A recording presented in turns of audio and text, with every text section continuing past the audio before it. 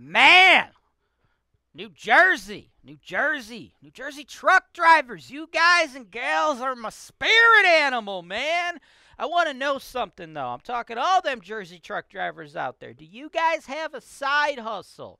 Have you guys thought about what you're going to do when you could no longer drive truck, right? I happen to come from a long line of truck drivers. My dad and my grandpa, both truck drivers. And I happen to know something that a lot of people don't know. I know after driving truck for a very long time, you really start to have some problems with your back, right? All that bouncing from the truck there really just messes up with your vertebrae and things of that nature, right? So what are you guys doing long term? Because you know you can't drive truck forever, right? So what are we going to do? Well, today we're going to talk about how you can build a high net worth through real estate investing while driving truck, do it totally passively and at an incredible discount. I'm talking a 3-unit apartment building is only going to require $30,000 out of your pocket. That might seem pie in the sky when we're looking at the housing costs in Jersey, but please stick with me for a few moments and allow me to explain.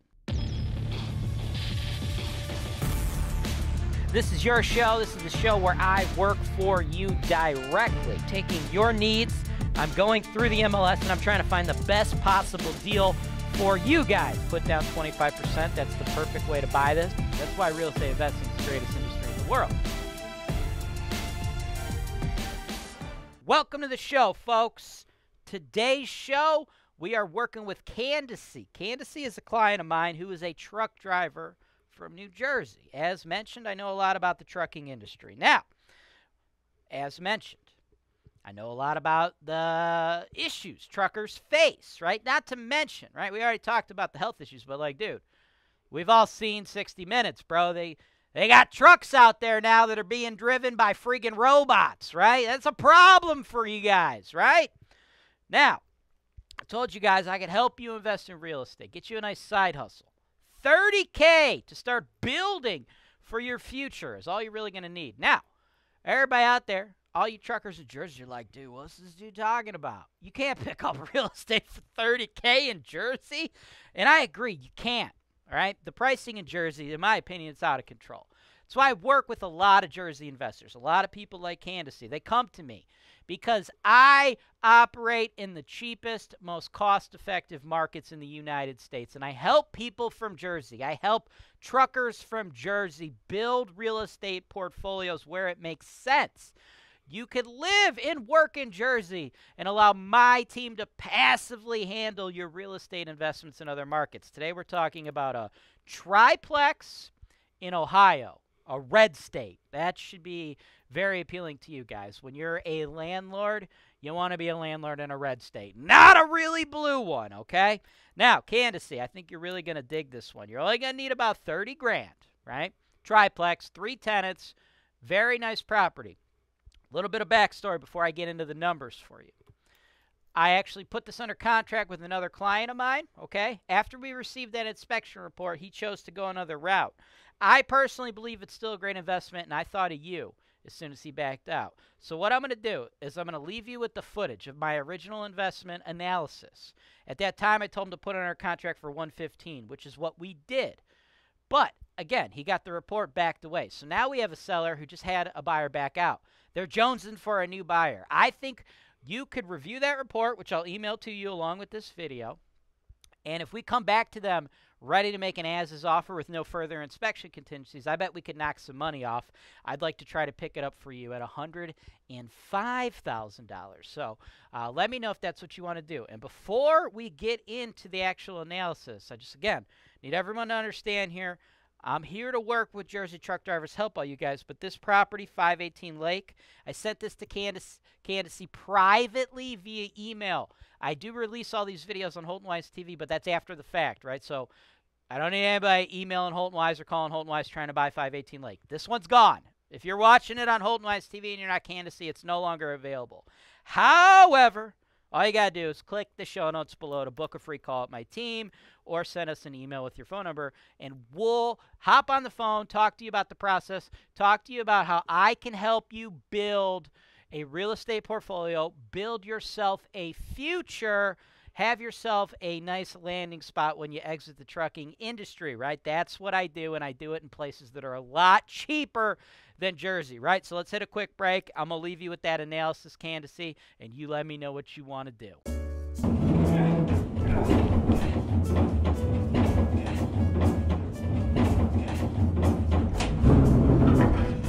Two, please.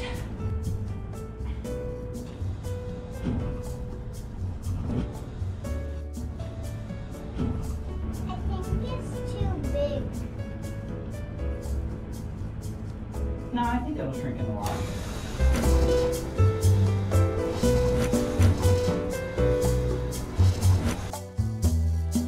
Welcome back, folks. This is what you're paying for. Let me stretch. Let me get a little stretch in there, you know, because this is where we roll up our sleeves and we see how the sausage is made, right? Any jerk off on the internet can say, hey, buy properties out here in the Cleveland market because they're cheaper, right? Anybody could do that, but just because it's cheap doesn't necessarily mean you're going to make money, right? It is my goal to try to mitigate your risks of money loss as much as possible. So I want to give you all the information I possibly can so you can make an appropriate, informed investment decision, right? I understand the Cleveland market is new to you. That's why I'm here, right? I have sold over $200 million worth of real estate, run the largest scattered site rental portfolio of its kind, right? We're the one-stop shop for investors, okay? One-stop shop. Starts here, due diligence process,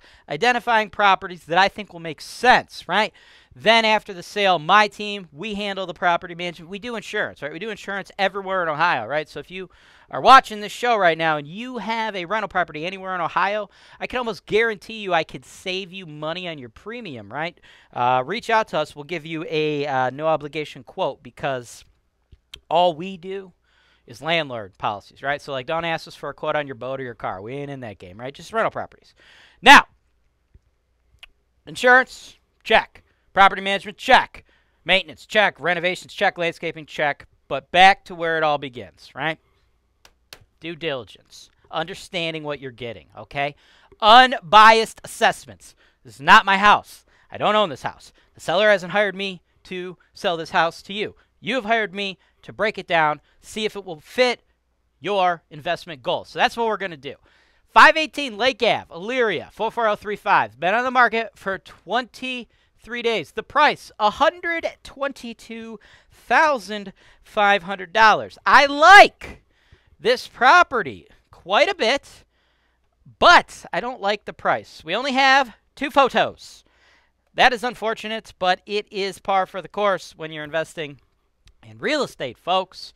Tenant-occupied properties, notoriously difficult to get inside to get photos. But I will say I do believe the listing agent and the seller were a little lazy on this one because it's occupied by 2 tenants, but it is actually a triplex. There is a third teeny tiny unit above the garage. It's like 300 square feet, something like that, a little 1-1.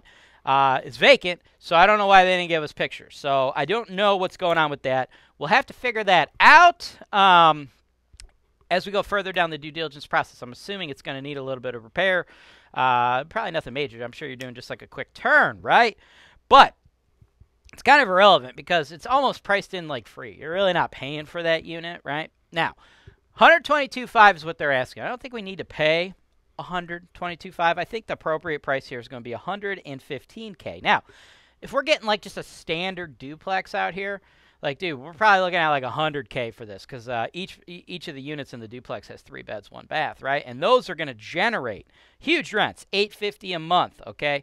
And then it's almost like we're getting that third unit for free, right? Like $15K is basically all I'm really adding on to that is what I think we need to pay for it, right? And that one, after we refresh it up, we'll get about $550, right? So market rents on this sucker, $2,250 or $27K for the year, right? But this is what differentiates HoltonWise, HoltonWiseTV, James Wise, whatever you want to call it, right? Whatever you want to call me in this service, what we do here. This is where it differentiates us from like other turnkey providers, right? I'm not going to just tell you, oh, you're going to make $27K a year. That's banging. Let's do the deal. No, there's costs associated, right? So if you break that down, right, this is the chart. Show you your fixed and variable expense performance estimates, folks, of the $27K you're really only going to be making a profit of about $13,820, right? And then if we get it at my desired price point, $115K, you put down 32, bank kicks in 86, right? That projects out to a 29.4% cash-on-cash return. Sounds sweet. We're not done, though, right? Let's get back to some other real-world things we need to discuss, right? That 29.4% return would be if we can get the existing 2 tenants up to market rent, if we could get a 3rd tenant in that garage apartment unit without any renovation. I don't think that either of those are impossible, but I don't think either of those scenarios are likely. Here's what we have, but this is actually pretty freaking sweet. The 2 tenants in the duplex are actually super long-term tenants. One tenant's been there for 22 years, and the other for 10. Their rents are $5.95 and $5.25. I'll tell you this: I'd rather have a tenant in the property for 22 years at $5.95 than get market rent and change my tenants every couple of years. You will make more money with the 22-year tenant, because where you really lose your booty in this business is turning units over all the time. So what we don't want to do is immediately go to $850, because we don't want to lose those super consistent tenants. Folks, 22-year tenants are not common. Do not anticipate buying a property like this in the Cleveland market in what I would call a blue-collar area, like a C-grade area, CB area. Do not anticipate buying something similar to this and getting a 22 and a 10-year tenant. That is an amazing run. You want to do whatever you can to keep those tenants. So what I like to do in situations like this is keep their rent the same for the first year and then slowly bump it up, right? The goal should be to eventually get them at or around market rent without a turnover. Because, dude, they've been there 22 years, bro. Like, 22 years. Like, if you think you're just going to sweep up when they leave and the next tenant's going to come in and pay $850, you're out of your mind, right? You got to do a full turn, right? Walls, carpet, new fixtures, the kitchen and the bath, the whole shebang, right? You're looking at least $10K, right? So you want to try to keep them in there, right? So it's going to take us a while to get up to those market rents. And then, of course, at the inspection, we'll have to figure out what's the situation with that little garage unit. But, again, it's almost a freebie, really. I'm only putting a $15,000 value on it, because if we were getting a duplex here, 3-1, we'd probably have to pay $100 for it anyway, right? So if the garage unit was all jacked up, I mean, you could honestly just not do anything with it and just rock this as a duplex, right? It makes cash with just the 2 tenants, right? So all in all, super solid deal, right? I like where it's at. The next step, of course, is put in an offer and then go through the home inspection process, right? Some things you should know. We are not going to be anticipating brand new roof, furnace, or hot water tanks, right? I know people do the turnkey investing and they think they're going to get properties with those new stuff. No, that's not how it works in the real world, right? Like maybe a turnkey provider that just buys foreclosures, renovates everything, and sells it to you, but they're selling it to you at a premium. If you're trying to buy stuff at or below market value, fair market value stuff, arm's length transaction properties, we're trying to beat this seller up, get a nice little discount. What is that, $7,500 off of what they're asking for? In the real world, landlords don't do that kind of stuff, right? Think about it. A roof, it's like a $7,000 roof. They last about 30 years. Let's say this roof's 22 years old. Why in the hell would the landlord pay $7,000 to replace the roof when he's probably going to get 8 years out of it, right? Furnaces cost 3 G's, last about 30 years. Hot water tanks cost about a G, last about 15 years, right? So you're going to get properties like this with these mechanicals in varying age cycles, usually towards the end of their life cycle is what's common, right? That's why on your chart, let's pull that chart back up. As you can see, the capital expenditures, I have you saving $1,350 a year, right? You're not actually spending that, but I told you your net operating income estimate's only $13,820. Let's say you don't have to do furnaces, roof, or hot water tanks for the next 5 years, right? You would have $1,350 for 5 years, right, in your pocket, right? It's not like you're actually spending that, but I don't let you guys believe that that is pure cash flow, because I know eventually the $7,000 bill's coming, the $3,000 bill's coming, the $1,000 bill's coming, okay? Another thing, why we're into the chart, repairs and maintenance, $1,350, right? You know where you spend almost all of your repairs and maintenance money? Turnovers, right? This property happens to have a 22-year tenant and a 10-year tenant, right? So fucking think about that, right?